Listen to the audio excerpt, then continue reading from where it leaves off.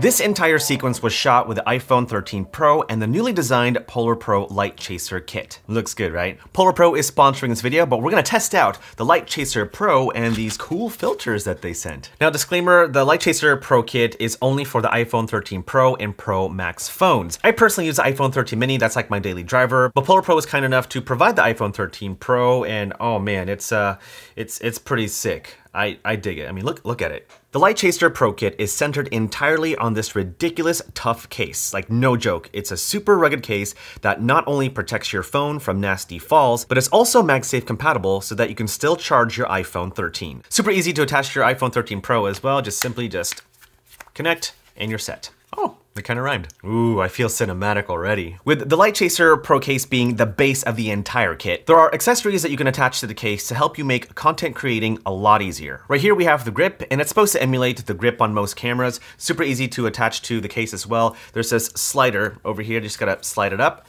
and attach it to one of the divots on the case, just like so. And now you can hold your iPhone as if it were an actual camera. There are other divots in the case, and so if you wanna hold it a little closer, you totally can, but yeah, I like keeping it at the edge because it kind of feels like a camera. Oh, and there's a wireless Bluetooth shutter that you can purchase separately, which allows you to press record on the shutter button once connected to your phone, so it really does make it feel like you're using an actual camera. Now, what makes the Light Chaser Pro really shine are, of course, the lenses and filters. Unfortunately, I don't have the new lenses to test out, but I do have all the filters. Starting with my absolute favorite filter of the bunch, the mist filter. This bad boy creates this mist diffusion effect that in a way adds texture to your scene. A lot of filmmakers use a mist filter on their pro cameras, but to use it with an iPhone is something else because it takes your ordinary phone footage and turns it into something that looks cinematic. The filters do come with these covers and these cases, although if you have dry hands like me, it can be pretty slippery and, you know, filters might fall off a cliff. You can vlog and create cinematic videos.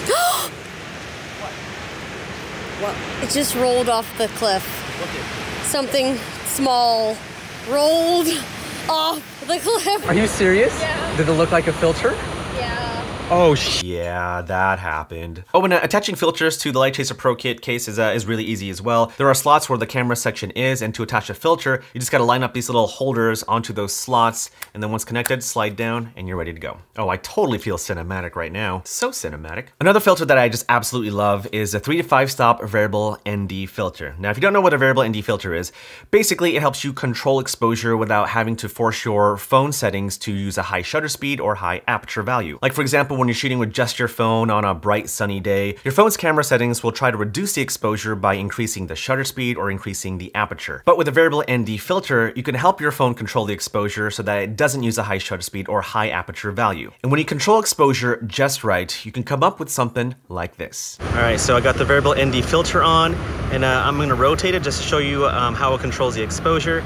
So if I rotate it left, it's going to increase it, and if I twist it right, it's going to decrease it. Yeah, that looks pretty good right there. Oh, look at that sunset, man. That is gorgeous. Next, we have two anamorphic filters, the gold morphic and blue morphic filters. Just as their names suggest, the gold morphic filter produces stunning golden anamorphic flares, and the blue morphic filter produces this sick blue anamorphic flare, which looks really good at night. So we're gonna get a shot of the sun setting over the ocean. Oh, it's so gorgeous. And right now I have the gold morphic filter attached to it, and as you can see, there's the that nice little flare, and you can twist it easily just like so, whatever angle you want. But yeah, just wanted to show you what it looks like at sunset. They're both amazing filters, but keep in mind that they are not true anamorphic lenses. These are filters that emulate the effect of anamorphic lenses when pointed to a light source. Now obviously when you're pointing it away from a light source like the sun or a lamp or whatever, you're not gonna see those flares, but if you do point it at a light source, then those flares are gonna be activated, and yeah, you can have some fun with it. Except for this little flurry thing. That's not the filter's fault, that's the iPhone's fault. Oh, bird.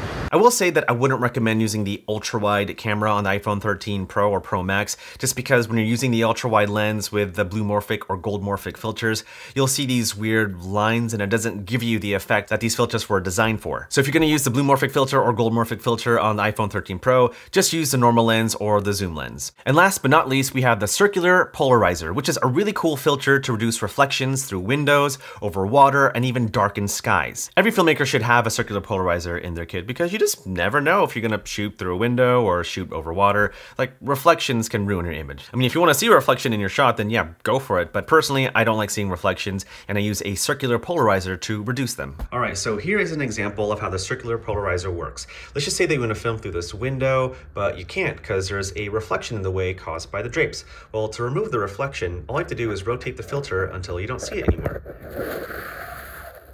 Magic. Pretty cool, right? So the great thing about having all these accessories with the Polar Pro Light Chaser kit is that you can vlog and create cinematic videos anywhere. You don't need to bring a big, heavy, expensive camera if you don't want to. If you just want to vlog and create some really cool videos just with your phone and attach a few accessories, the Polar Pro Light Chaser kit is the kit to get. Like, it really is. It's so cool. It feels good in the hands. I love that I have a mist filter on. I got a gold morphic filter, a blue morphic filter, circular polarizing lens, a variable ND filter, a wireless grip. Like, it's all good. It's all the goods. And I think this year Polar Pro made a solid kit that ups the game when you want to shoot content with your iPhone. So good job, Polar Pro. But overall, I love the Light Chaser Pro kit. I love everything that Polar Pro makes, and this is a solid setup. I mean, the fact that I can hold it like an actual camera is really cool, you know? It just feels right. But if you want to level up your content creation and you have the iPhone 13 Pro or iPhone 13 Pro Max, then definitely check out the Light Chaser Pro kit. Like, it's really sick. It's just a super solid setup to have, and I totally love it. If you want to check it out, links will be down below. But huge thanks to Polar Pro for sponsoring this video.